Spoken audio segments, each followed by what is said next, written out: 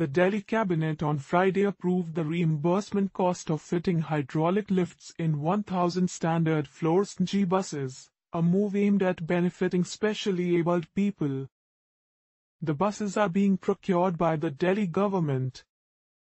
The cabinet meeting chaired by Chief Minister Arvind Kejriwal approved the proposal of the Transport Department for reimbursing the incremental cost of fitting hydraulic lifts, including annual maintenance cost for 10 years, to the concerned concessionaires, a statement by the Delhi government said.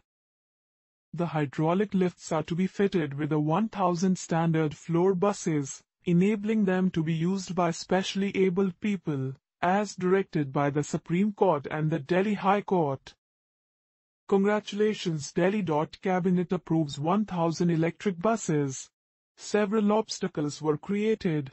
All obstacles cleared. Delhi will become the first India city to have such a large number of electric buses.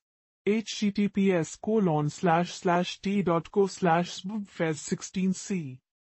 The cabinet approved the reimbursement of the overall cost of fitment of lifts to 1,000 buses, at a benchmark cost of 3,63,396 rupees per bus, totaling 36,33,96,000 rupees, including GST, to the concessionaries, said the statement.